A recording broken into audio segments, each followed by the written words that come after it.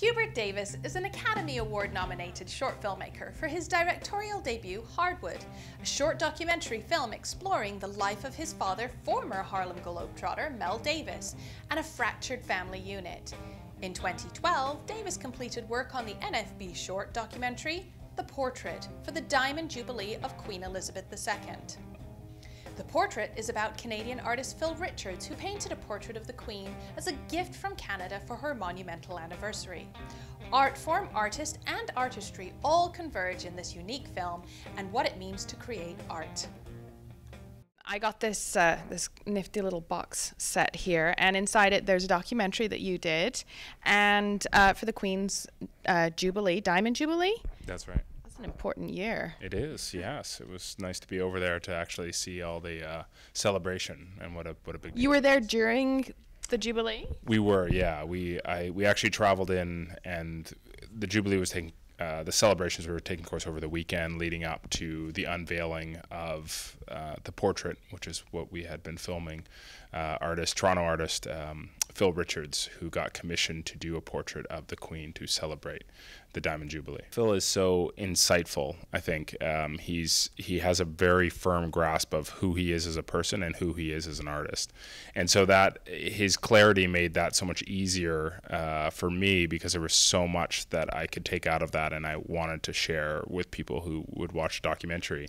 He had a vision as a young person of what he wanted to be as an artist and what the career he wanted.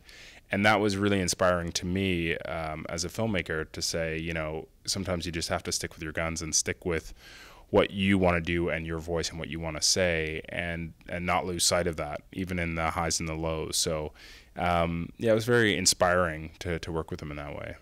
Did you, when you were approaching the film, did that reflect on how, like, did you sit down with Phil and start talking to him, and that's how the direction of the film, because it could have very easily been a very yeah, I think we talked at the beginning about other films on art, and the idea of sometimes, like, of them not really getting into the full scope of what the process is. And so he was very interested in taking this from very beginning to the end, and so that everyone could understand how much work went into this. It wasn't a matter of him just sitting there and getting inspiration and then, you know, painting away, that this was real step by step by step, meticulous process. So, and I think a lot of his process informed the way that the film was going to be. You know, I probably had my own ideas at the very beginning of what an artist was life and inspirations and all that were going to be. But then after meeting Phil and his personality and the way his life was so structured, I wanted to make the film reflect that. And so, you know, he's very much into geometry and projective geometry. So it's like, how do we bring that element in visually? So it really came through his art that we wanted to create the film, and the film should marry to his process of how he makes art.